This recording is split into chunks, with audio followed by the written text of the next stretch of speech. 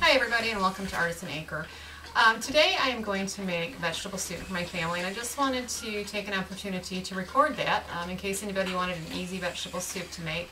I've been making this one now for about 14 years. Slight variation. Soup's one of those things where you can add or take away whatever trips your trigger at that moment.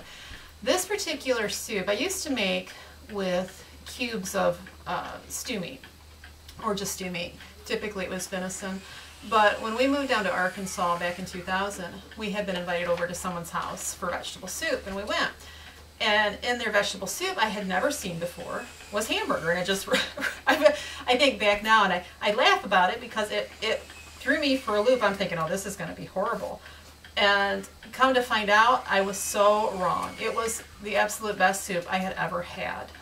And from that point on, I was sold on hamburger in my vegetable soup. One of the benefits of hamburger over stew meat is it is easier on the pocketbook. If you're not harvesting your own by hunting, or if you're not growing your own, it is a little bit more cost effective. And it seems to go further. You actually are like getting little bits of hamburger and most spoonfuls if you're a meat eater. If you're not a meat eater, then it's not a big deal. And by the way, this soup can be made without meat. I've done that several times, but we do like the hamburger in it.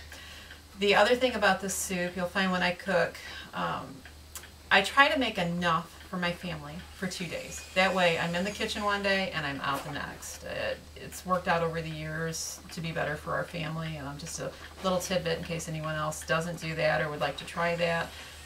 That just means doubling what you're doing and making sure you have enough room in your refrigerator, or in our case the ice box, to store it for the following day. And then all you really have to do sometimes, all I have to do is make up a batch of bread or a batch of rolls just to help to extend it on the second day.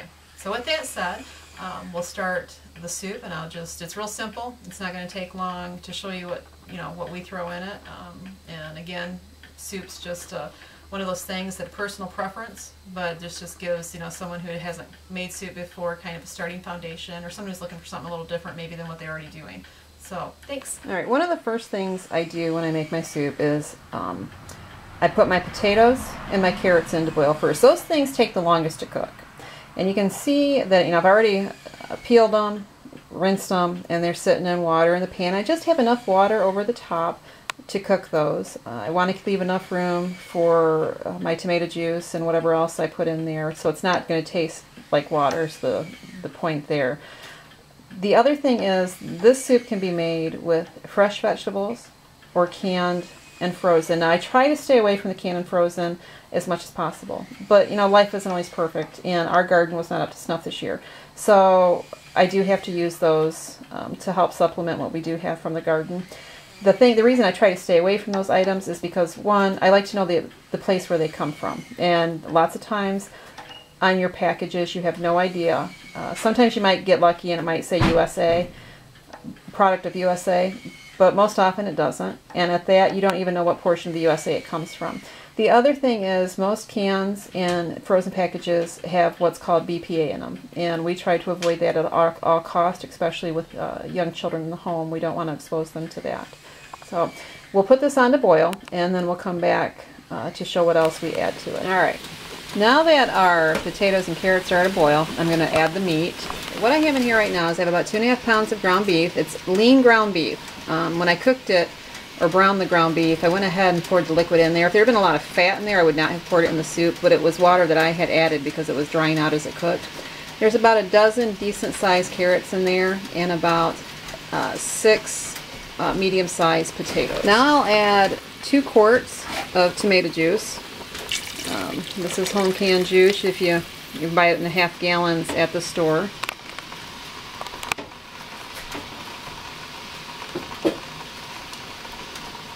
This is basically the base with the water, and then later I'll add what a lot of people refer to as rotel. You can pick it up in the store as rotel.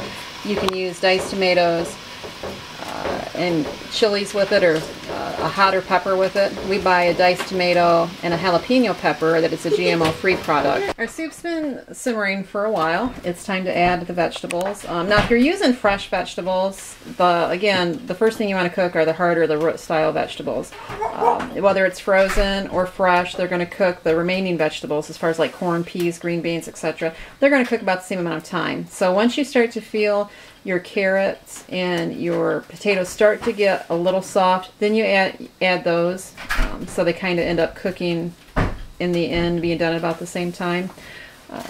Again, if you have fresh vegetables, it's far superior than the frozen, but this is all I have right now, so this is what we're going to use.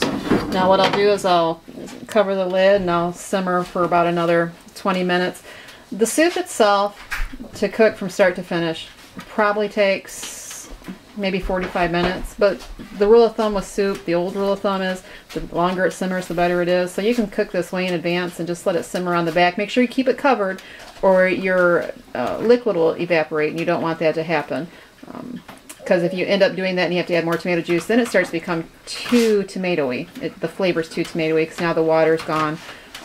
So it's just best to keep it covered at this point. Alright, our soup is all but done. It's been simmering. I've removed the portion of soup that I want to keep out before I add the rotel. This is not rotel, I'm sorry, I used the word rotel. The rotel is the brand of name for the diced tomatoes and peppers. This is a store brand, and it is again, this is a GMO-free brand. This particular store, its naturals are part of the GMO-free project. So when I don't use homegrown peppers and tomatoes, this is what I use. But so I like to put in 2 to 3 14.5 ounce cans.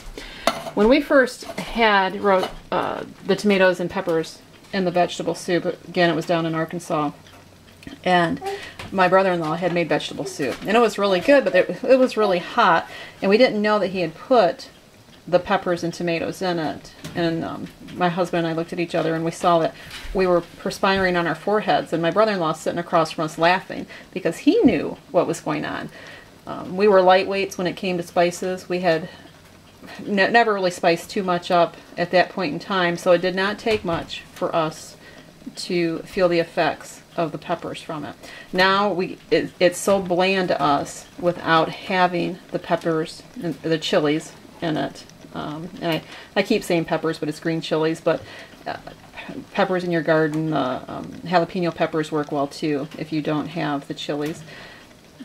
So the 3 cans goes in this size of pot. Now if you don't like it that hot, if you're not used to hot stuff, that will make it really hot. So I would recommend maybe trying a can at a time until you reach your tolerant level there.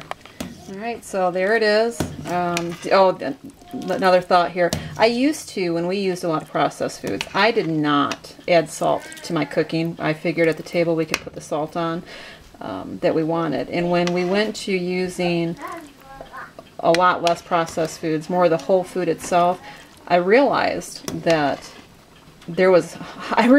how much salt was really added to the processed foods, because the food became very bland when we were started using the natural product or the whole product. And so if you were to taste this now, if you were to make it the way that I just said, it would taste really bland. If you were to taste it prior to putting in the chilies and the tomatoes. But I would still recommend that you add a tablespoon or 2 tablespoons to this pot as it simmers to help add the flavoring. Alright, so this is it.